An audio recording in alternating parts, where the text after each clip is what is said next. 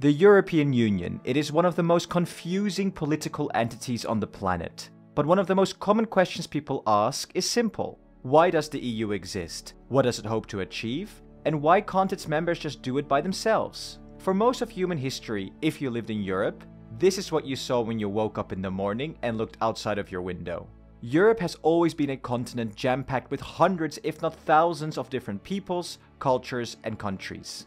These countries would often come into conflict, either for natural resources, territory, or ideological reasons. Leaders operated on the idea that their neighbors were always out to get them. Europeans generally saw each other as potential enemies, not as friends. The First World War wasn't anything new. It was just another European conflict, like the ones that had come before. Another tipping of the balance of powers. The Napoleonic Wars, the 30 Years' War, the Wars of Unification in Germany and Italy, the War of Austrian Succession, the list goes on. But when the Central Powers surrendered in 1918, Europeans looked around and saw their countries had been utterly destroyed. Millions had died, and those that survived were left traumatized. Some began to wonder if there was a better system for Europe than letting the great powers fight over land all the time. The League of Nations, a kind of early United Nations, spearheaded by the US President Woodrow Wilson, was an attempt at building a new world where peaceful cooperation and self-determination are key. Wilson wanted it so that people can only be ruled by a government they choose. But Europe didn't really listen to this half-hearted attempt. Die Bereitwilligkeit, ihm die Zusicherung zu geben, dass die deutschen Streitkräfte das Staatsgebiet folgender unabhängiger Nationen nicht angreifen, und er nennt Finnland, Lettland, Litauen, Estland, Norwegen, Schweden, Dänemark, Niederlande, Belgien, Großbritannien, Irland, Frankreich, Portugal, Spanien, die Schweiz, Liechtenstein, Luxemburg, Polen, Ungarn, Rumänien, Jugoslawien, Russland, Bulgarien, Türkei, Irak, Arabien, Syrien, Palästina, Ägypten. The colonial powers wanted to hold on to their overseas territories to stay on top of the food chain. History repeated itself when Germany invaded Poland in 1939, leading to the Second World War. Europe was again left utterly devastated by war, and the threat of nuclear annihilation now hung over the continent. That's when many Europeans told themselves enough is enough. Surely there has to be a better way of settling our differences. This system only leads to death and destruction. These 11 men are named as the architects of the EU.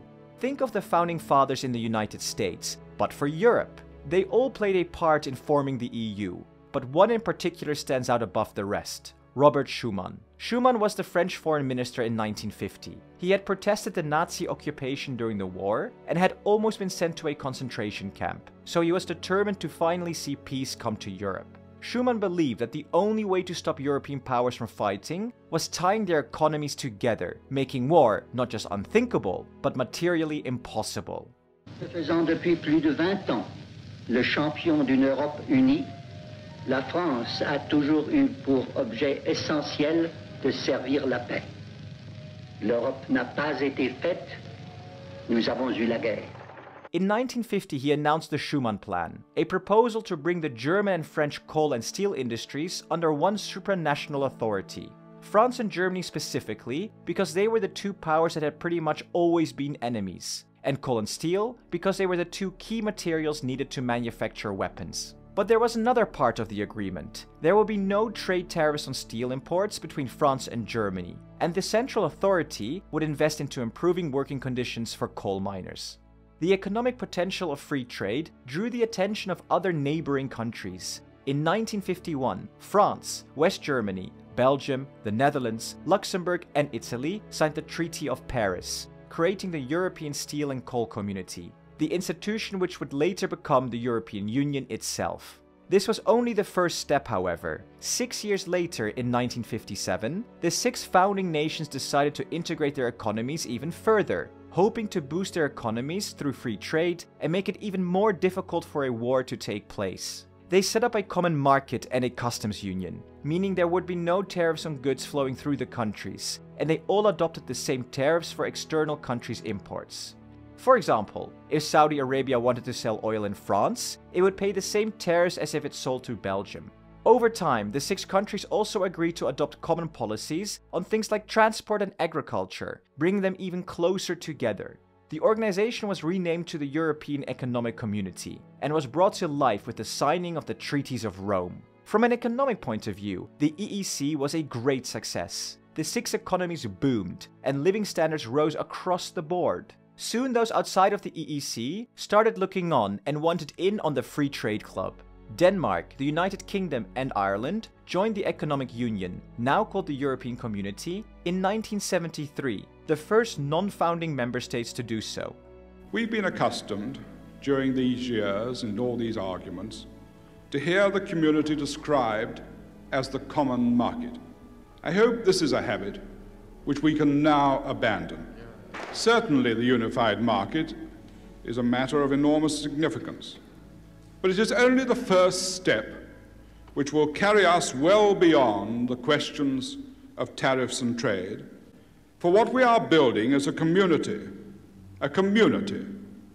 We were able to show how in one field after another we could come together as neighbors to achieve by cooperation the many aims which we share and which we could not possibly hope to realize in isolation.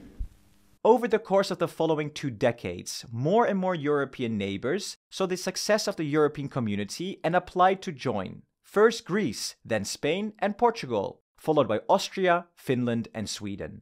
On top of expanding, the European community also tied together the member states even closer together. European citizenship was established, a parliament of elected representatives created, free movement across the Schengen area allowed, and the European Court of Justice given more responsibilities. In 1993, the member state leaders signed the Maastricht Treaty, which officially remade the European community into the European Union we know today. Schumann's vision of a united Europe was slowly becoming a reality. But that's the EU's past. What about the EU's present? And what are its plans for the future? When the first version of the EU first formed, it looked like this. In 1993, it looked like this. And today, it looks like this.